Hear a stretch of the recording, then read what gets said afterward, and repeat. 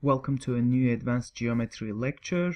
We will have a look at theorem 1.82 in section 1.8, page 21 from the book Geometry Revisited by Coxeter and Greitzer. This theorem is basically about the fact that the center of the 9-point circle is on the Euler line. So let's have a look at the statement and a simple view of this theorem. So as we suggested, the center of the 9-point circle, which we know goes through those 9 points here, lies on the Euler line. And remember, the Euler line is the line defined by the orthocenter, centroid, and the circumcenter. So let's first recall from our first proof some of the things that we already found.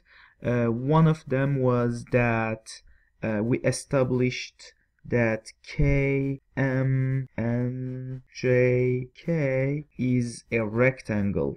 In addition, I believe we also established that K, L, N, I, K, so that is also a rectangle. It does not necessarily go through the orthocenter. And finally, we didn't show it, but it's also very easy to show that this one is also a rectangle as well. LMIJ is also a rectangle. So we basically have 3 rectangles and they all have the same circumcircle, which is the 9-point circle. And we also established that the center, the intersection of the diameters would give the center of our 9-point circle. So for example, so in our case it would be basically, so you can draw one of the diagonals here. Any other diagonal would also do the trick. So let's stick with that blue rectangle here. Oops.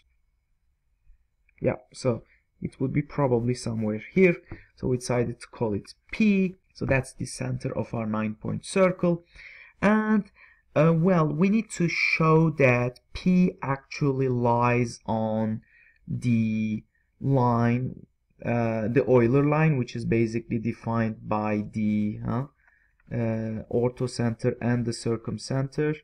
Recall that you can find the orthocenter, the circumcenter, by simply drawing perpendiculars from your midpoints I and J and just figure out the point where they meet. So P, let's show that P lies on the Euler line.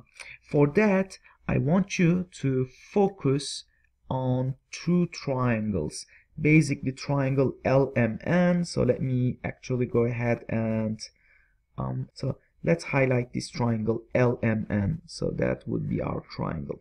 So this yellow triangle LMN, focus on that triangle, and at the same time please also focus on this green triangle. So do you see any interesting fact about those 2 triangles? Well, it turns out those 2 triangles are congruent and that they are just rotated half turn around the center of the 9-point circle. And this is very easy to observe because we first noticed that the point L and I are simply diametrically opposite each other. And in a similar way, you can also establish that N and K are also diametrically opposite each other. And finally, J and M are also diametrically opposite each other because notice that they are opposite vertices of the same rectangle. So as such, all we do is you can rotate the yellow triangle by 180 degrees, which is basically a half turn around the center of that 9-point circle, and boom, you would get the green triangle. But then if that's the case, then this half turn rotation, this 180 degree rotation, should also interchange the orthocenters of these 2 triangles. Now, where is the orthocenter of the yellow triangle? it is the orthocenter of triangle ABC. But how about the orthocenter of the green triangle? Now, surprisingly, it is the circumcenter of ABC. So why is that? Because of the way we define the orthocenter.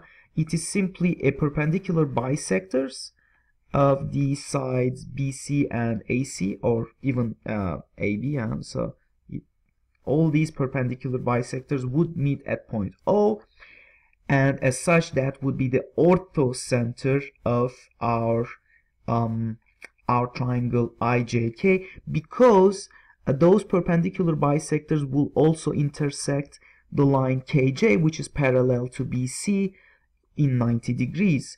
And in a similar way here, if I extend it here, it would be 90 degrees here and 90 degrees here as well, because for instance IK here is parallel to AC because it's the midline of triangle ABC. So this is such a beautiful result. Not only did we show that the center of our 9-point circle is on the Euler line, but it's actually the midpoint between the orthocenter and the circumcenter of triangle ABC. So now I would like to go ahead and give a second proof actually of this fact that the center of the 9-point circle lies on the Euler line, and it's another beautiful result actually. So let me create a new page here.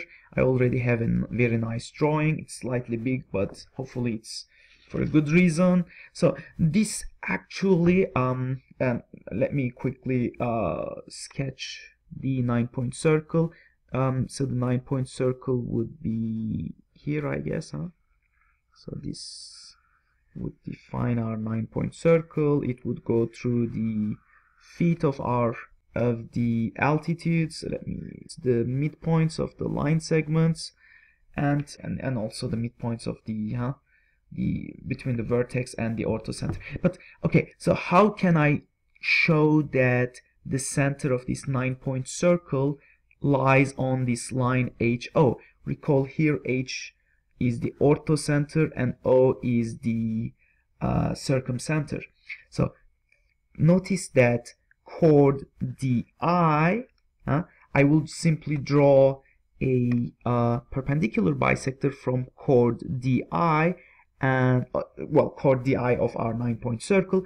Obviously this perpendicular bisector will go through the center of that 9-point circle. And moreover, notice that OHDI is a trapezoid, and because this is a perpendicular bisector, these two lines are parallel because both of them have 90 degrees with BC. It is not difficult to establish that it will bisect, this perpendicular bisector of DI will also bisect HO. Now we can do a similar trick for chord EJ. So all we do is we draw a perpendicular bisector of chord EJ, and lo and behold, so these two are equal, but moreover, where will that blue line, that perpendicular bisector, hit HO? It will be obviously the midpoint again. So why would that be? Because HEJO is a trapezoid. These two are parallel to each other. So this is kind of like the perpendicular bisector of EJ is actually the midline of this trapezoid, and as such it should hit HO at its midpoint. And boom, we're already done. So we have two chords, two perpendicular bisectors, they meet at this point, and that is the center of the 9-point circle. Such a beautiful result. And in fact, the 9-point circle is just a special case of a circle of a 6-point circle created using isogonal conjugates. In this example, our isogonal conjugate points are H and O, and it's easy to prove this result for any two isogonal conjugate points. But that would be all. So that completes our proof, and see you next video.